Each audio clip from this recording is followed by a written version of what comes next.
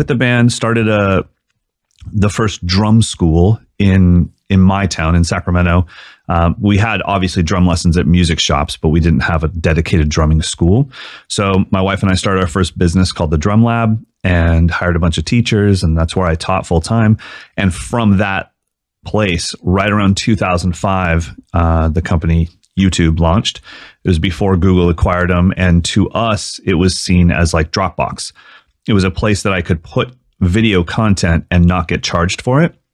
So what I would do is if I was going to go do like 3 or 4 shows with a different band or fill in, and I couldn't make it to my student's lesson, I would just film their lesson with a camcorder and put it up on YouTube and then give the parents the link and say, look, I can't make it to your son's lesson on Friday, but here is his lesson. And supposedly only he would see that.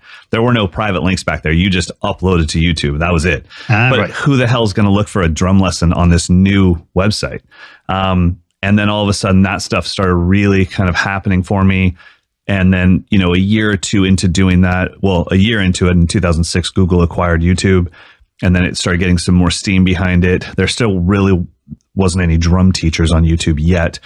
But that's when I started making content for YouTube instead of my students.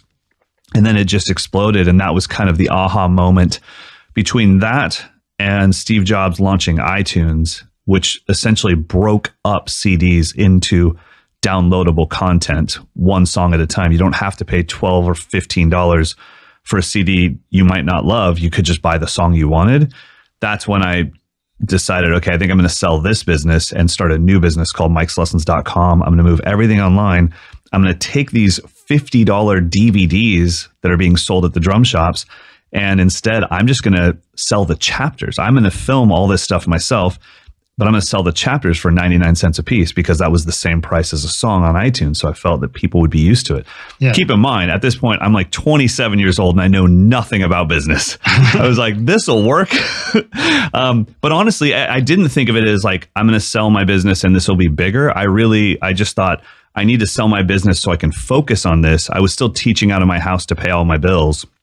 And then, yeah, that was kind of the beginning of Mike'sLessons.com and what became, you know, online drum education at the time.